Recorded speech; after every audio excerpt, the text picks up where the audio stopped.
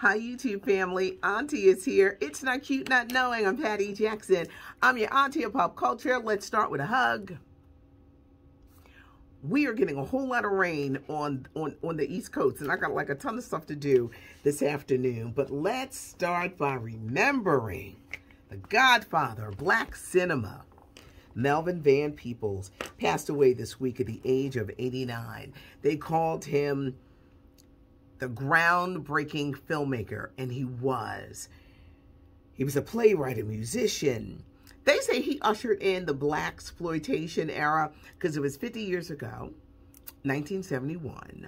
He released this movie, Sweet Sweet Badass Song. No one had ever seen a movie like it. He did it himself. It was independent. Nobody, no major studios would back him. They said, what kind of movie is this? They rated the movie X. Now, this is what I didn't know. I did not know this movie was rated X, but it was. He got, through his various things that he was doing, he raised the $500,000 to make it. It went on to make $14 million. Melvin Van Peebles had quite a career. He wrote Grease Lightly. Remember, Richard Pryor starred as Wendell Scott, the African-American race car driver. He ushered in a new era, and he was heavily criticized.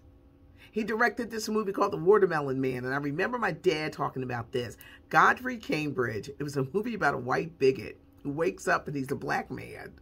It's like one of those classics. But he ushered in an era where there was the movie and then there was the soundtrack. When you think of the likes of Isaac Hayes, Shaft, Marvin Gaye's Trouble Man, Curtis Mayfield, and Superfly, he ushered in an era that a lot of people didn't like because they did not like these black exploitation movies, but it ushered in because no one had seen imagery like this. He had a play, Ain't Supposed to Die, A Natural Death. It's coming on Broadway. His son, Mario Van Peebles, New Jack City, is bringing it to life on Broadway with a special dedication to his dad. I love the relationship between father and son, and Melvin was groundbreaking indeed. Passed away this week at the age of 89, but his works will linger on. Omari Hardwick and J-Lo, yes, teaming up for a motion picture entitled The Mother, where Jennifer Lopez plays an assassin and Omari Hardwick, Ghost, is going to play an FBI agent. The Fugees came back together last night. I told you the Fugees have reunited. Praz, Lauryn Hill, Wyclef Jean. Why were they 3 hours late? 3 hours late getting to the stage. Any fans of the Charles Fuller play, A Soldier Story? Was a play in 81, a movie with Denzel Washington in 1984, and many others. Whew, that movie was a cast full of greatness. Get ready for the TV adaptation, the series of A Soldier Story. David Alan Grier, who's up for 7 Tony nominations because Soldier Story, came back to Broadway.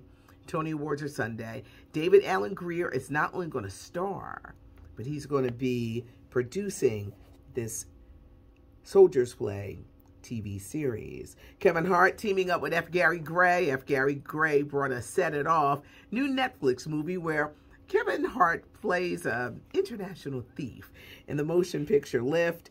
Big ups to Questlove. I spent so much of the summer talking about his documentary, Summer of Soul. He's getting the 2021 Vanguard Award. This is where Questlove made his directing debut, Summer of Soul, on Showtime. So good, especially if you love music. R. Kelly is refusing to testify in his sex trafficking case.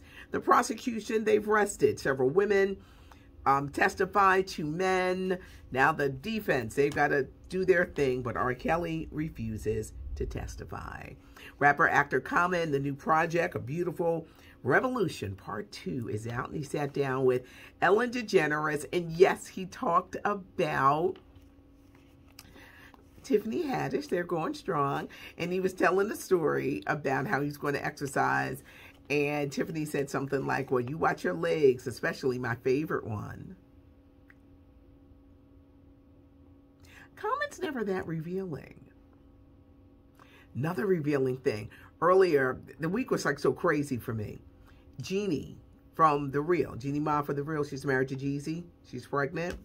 Why did her ex-husband go on social media to refer to her as trash?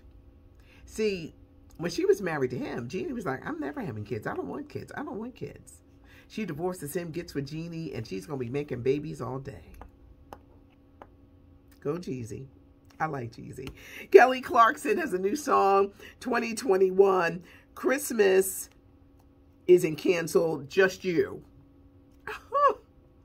Is this a song for the ex-husband that's trying to take all of her money? Christmas isn't canceled, just you. You talk about petty. It's a new song from Kelly Clarkson. Whoopi Goldberg is going to be around for a minute on The View. She just signed a new 4-year deal. Gabrielle Union, got anything stronger? This new book, or can you come at me harder than that? It's a new book. And she talked about Dwayne Wade with his break baby, and she was devastated. Gabby says if that incident happened today, because she's not the same woman as she was back then, she would not stay with Dwayne Wade. Steve Harvey opening up about his daughter, Lori. She's dating Michael B. Jordan. And guess what Steve Harvey said? His daughter has never been happier. Method Man sat down with Jada Pinkett Smith, her mom, and Willow for a red table talk. It's really good. Y'all know I love Clifford. Method Man talked about being 50. He talked about fitness, acting, and being married. He's got one of those wives that got to let everybody know, I'm married, I'm married, I'm married. The Wonder Years. It was so good last night. I really enjoyed that. I just made everything stop to sit there to watch The Wonder Years. Really, really good. Airs on Wednesday nights. What day is this? Thursday? Wednesday nights, 8:30 on ABC. And B.B. King, I kind of saved the best for last because a new biography is coming out about the King of the Blues, B.B. King. King of the Blues, the rise and reign. B.B. King died in 2015. He was 89 years old. At the time of his death, they said that B.B. King had 15 kids. The B.B. King estate says this biography, which is coming out next week, is full of lies, because he couldn't have had 15 kids because he was sterile. The people at the B.B. King estate, this story gets wilder. They're claiming that B.B. King injured his testicles when he was 12. Then when he got older, he got these STDs, and it made him sterile. B.B. King has claimed all these kids. Where's the DNA? Where is the DNA? This is when you got to get the DNA test and be like, that's my daddy. Remember what happened with James Brown? They were coming out the woodwork. James Brown, my daddy. James Brown, my daddy. Now it's a bunch of foolishness with the B.B. King estate. Sounds to me like somebody don't want to give up no money. Rest in peace, B.B. King. They out here fighting about these kids. Leave a comment. I love hearing from you guys. Thank you so much. Leave a comment. Give us a thumbs up if you like the video. And make sure you subscribe to the channel so you don't miss any of the shenanigans. Because there's always shenanigans. And it's not cute not knowing. And now you know. I'm Patty Jackson. Thanks for joining me. I'm your auntie of pop culture.